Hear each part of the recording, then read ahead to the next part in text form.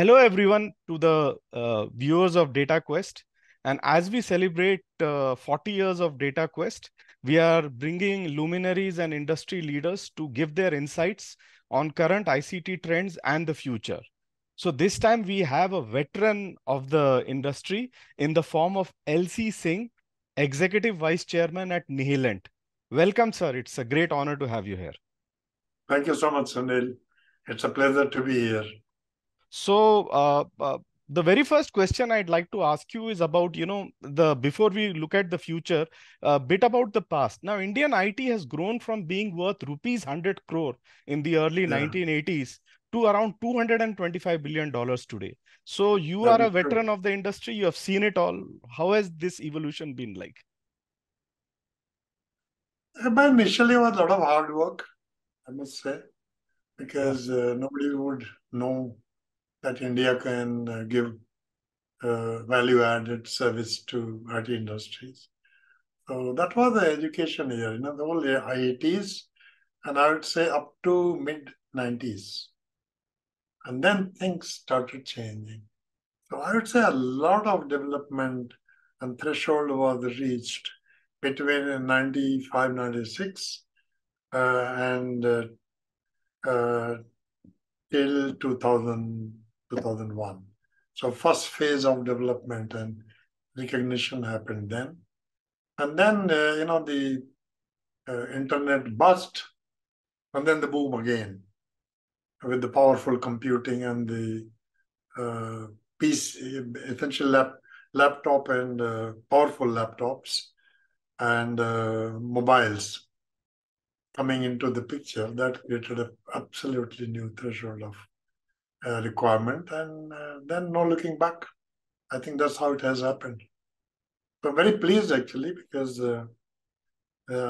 certainly I contributed a few bricks in that initial IT, and I started a few countries. I know what used to struggle, and the kind of stature, respect, and I would say the rewards even that people are getting now in IT.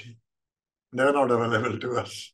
Right. So we put in a lot of hard work, a lot of, I would say, personal sacrifices. And I'm not talking about me. I'm talking about generic, almost the entire generation did that. And I think personally, I'd like to thank all my colleagues who made it happen. Yeah. So that is what the progress that led to 2019. But I mean, after 2019, the pandemic saw a sea change. So what are the examples of some of the change of strategies that have resulted from it? What kind of IT technology solutions have emerged in the post-COVID era? I mean, I tell people like 2019 to 2023 almost feels like 20 years at times. It is because it was a shock, came as suddenly. So the communication which was taken for granted, meaning physical communication and the travel and the hoteling and all that, which was a routine because we used to travel almost 5 months a year on average. I was doing even in those days, and suddenly came to naught. And people who were coming to office, they were not there. There was no way to reach, and we all, every company I'm speaking of, I hope, is that overnight they had to create a working from home culture, which means the whole communication infrastructure, logistics. I mean, if you recall, Sunil, that even sending laptop to someone's home was a full exercise when your car could move in the city.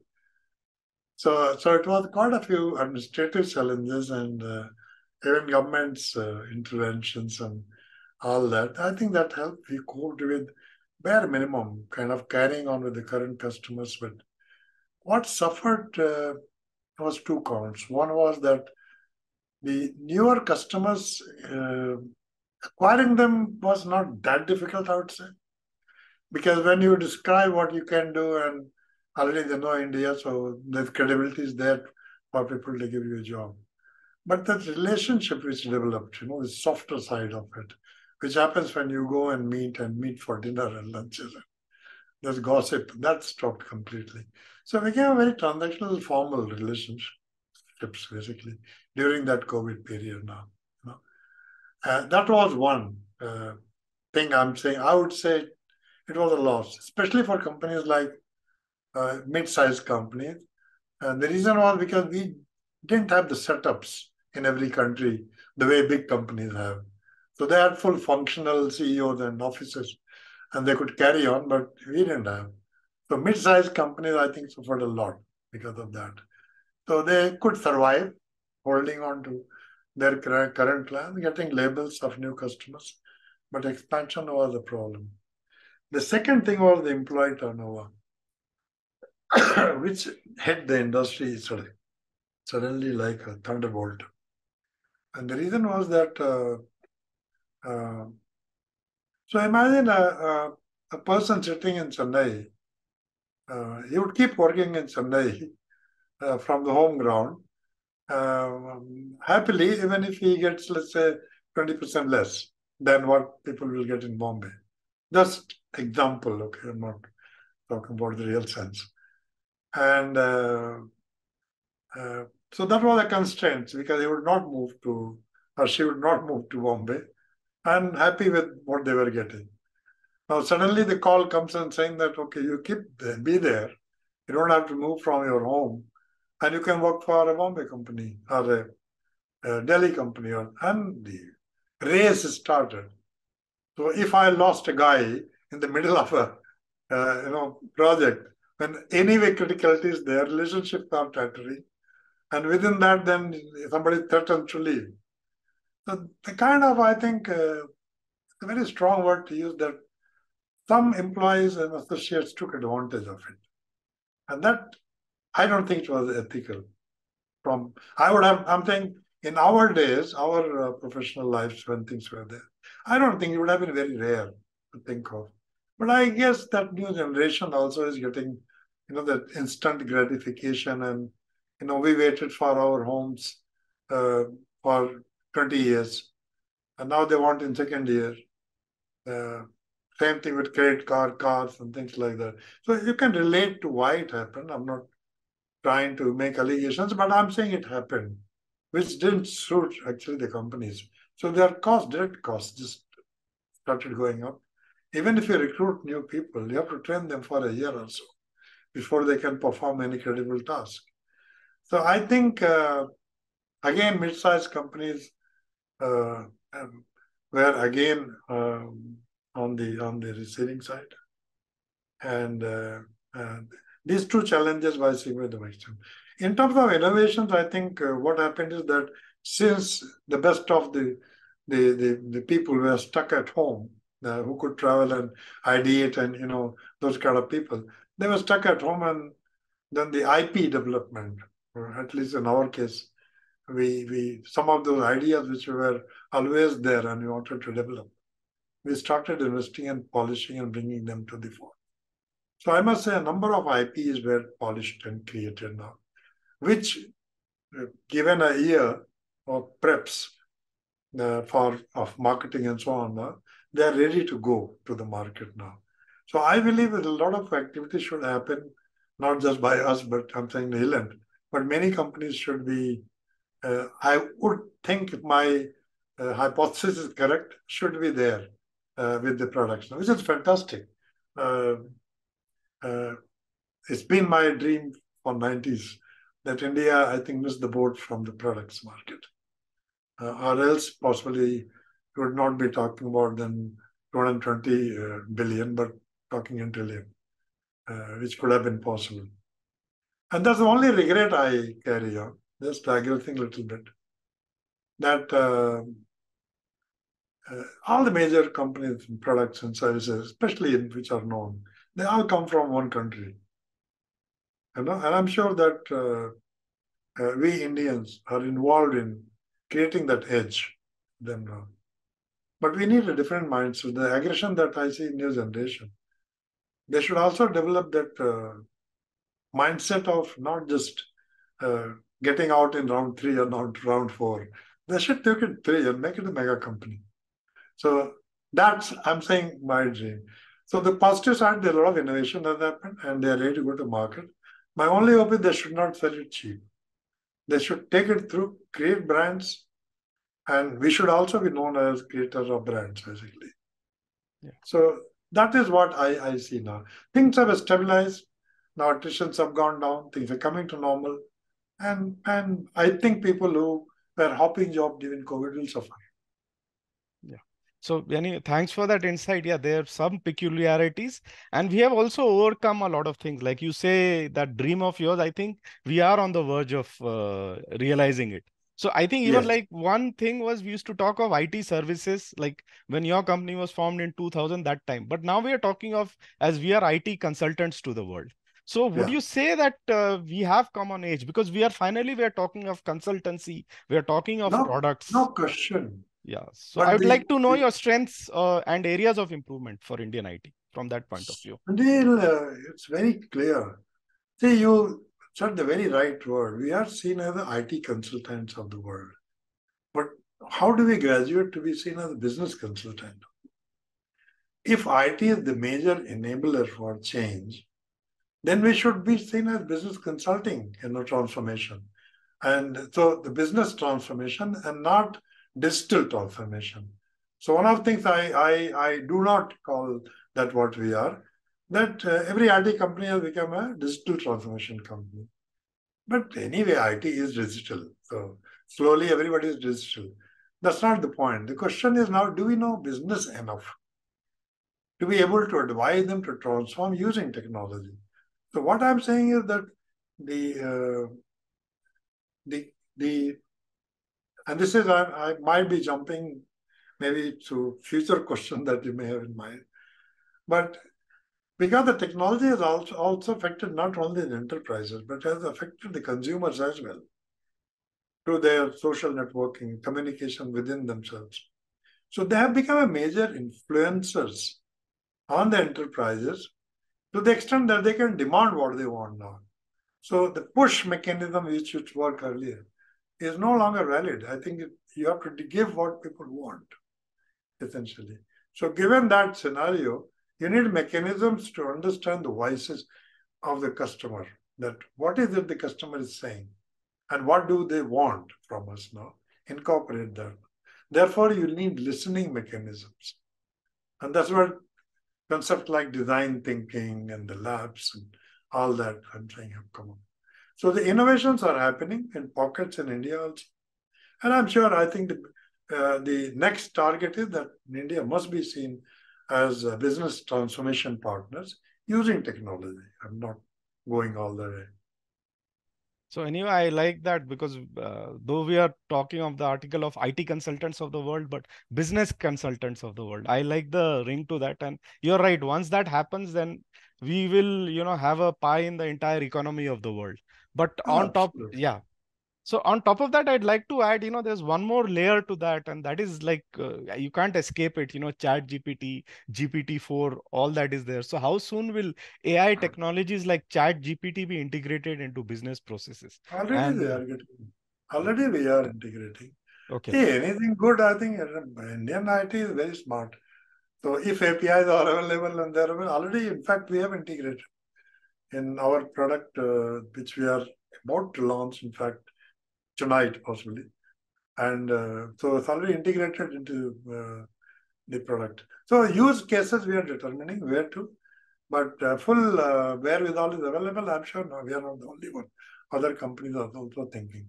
And something like this for customers when they demand. Already one of my customer demanded that please integrate in our app that you have developed, Chat GPT, and we are doing with them also now. The Chat GPT, meaning I'm saying AI. AI will, I may use a very generic word, it will become given. So it's not something that do you think of doing, no, it's like commoditized. It will get commoditized. So whatever tools are available, they'll be democratized sort of setup. Many tools will be available. You'll have choices, like you have choices in cloud and so on now. And they'll come along and the IT will, it will be very typical that process must integrate with whatever is available. I won't take just ChatGPT because there are many already available in the market.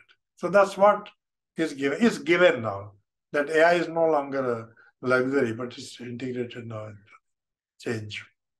But I'd say that India is slightly lagging in AI research. You think we need like AI centers of excellence and all that because we are still Government of lagging. India, Government of India has announced it should have done possibly 15 years back, Right. which is why some of these announcements are coming. It's not that they came out of blue. They were talking about it since last 6, 7 years. It was when they talked about automated cars will drive. It was not the question of driving cars. The question is the research into the whole technology of AI, which was being discussed. Neural networks, how does the brain respond, and so on. So I think next phase, uh, in personal opinion, we still have chances, India. So we still, I'm saying, we are dealing with the neural networks. Okay, so AI is essentially neural network combined with the cloud and data and the analytics and BI and basically giving an edge. So it's not only pattern recognition, but applying the human element of it to predict the future now, so much more accurately. To me, that is AI. That's what I call now artificial intelligence. But if you see, the Sunil, the way human body functions, intelligence doesn't come just from the brain. Okay, the brain is the focal point, but it uses the entire body to listen to the environment now. So the idea is, when are we going to create an enterprise? An enterprise which is listening continuously now. And that is the next phase, basically. So it's not an individual productivity that AI we are referring to. We should be looking at enterprise interactivity, okay, which can sense something is changing and takes action. And that is my dream, somebody can come. So, Anya, you talk like we talk of artificial intelligence. You talked of the human element. So I see Nihilent talks a lot of humanizing technology. That is That's your why we talk. catchphrase. So if you can just tell us what it is and how it will be relevant, because when we say humanized technology, I mean when the AI comes even more into force, I think that will become even more relevant. As I said, AI is given. It's Yeah. a commoditized now. What Yeah. more? Right. I'll tell you one of the things now that we discovered that number of technologies which are there now are being developed. They're very intrusive. So they'll put a headgear, they'll put something on you, and then they listen to it because you can't control. We firmly believe that is not the way to go to the future. Eventually, people will realize that they are being violated in sense of data and data privacy and everything will become more and more prevalent in future now. So therefore, you need to have an R&D which looks into uh, anything, any research devoid of any intrusiveness. So, for instance, we went on drawing board a number of IPs that we were developed earlier using devices, but you remove everything and saying that if you can't develop just like looking at me, then not necessary now. And not revealing not losing my anonymity. So if I choose to be anonymous, don't recognize me. Okay, you can take the input, but retain it anonymous. Don't give my name. These are the things basically we practice. So no intrusiveness, complete privacy, and as minimum kind of data requirement from you as possible to predict the behavior. Yeah, yeah, that's interesting. I mean, even we have found that people don't like devices and something that intrudes. So if Yeah, and many of them fail because of that. You see, Google Glass, they right, experimented, but nobody wants to put it here. EEG, which were mapping the eye movement and all right, tracking. right. But why would I, I mean, the whole market research itself will go for a huge change. The psychiatry can go for a change. Yeah. Schooling, career planning, counseling, they all can go for a massive change if the technologies are not intrusive. Yeah. So I People will think, get exposed yeah. to. Sorry, complete. No, no. Yeah.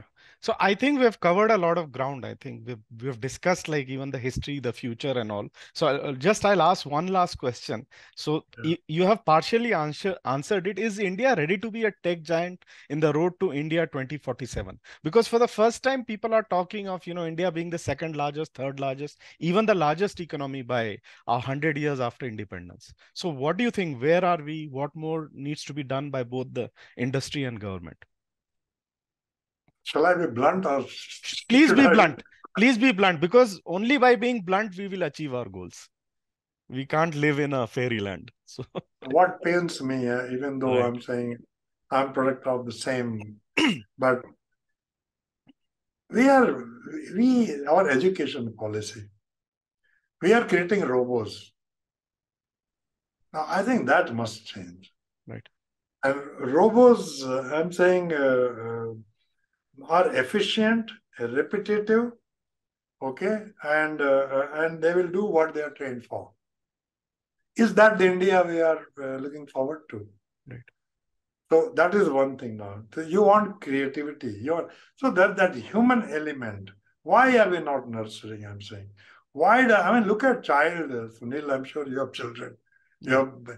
have, so how much time is given to them or their coach to discover what the guy is really built off? What is their tendency?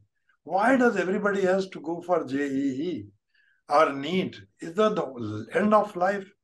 And so much pressure is put on the child, and so much pressure is put on the parents that we are creating in totally different industries parallel to the institutions now. Right. The institutions are nothing. They are just registered and they're teaching nothing. Everything, all teaching happens outside the classroom now. So to me, we are creating robots. That is not the things we want creative. Frankly, I'm saying if I have to employ today, even in Nihilent, Right. I'll have a number of people who are psychologists, your English literature. I'll have people with anthropology, clinical psychologist, economist, and they all will play the role because I'm aiming at business transformation. Right. Okay, entertainers, entertainment. I'm big time in entertainment. I'm creating, in fact, the first animation film of ours from Okay. idea till the product is going on sixth, being launched of all over Africa. Okay. So I'm thinking the business is not in a steel framed structure.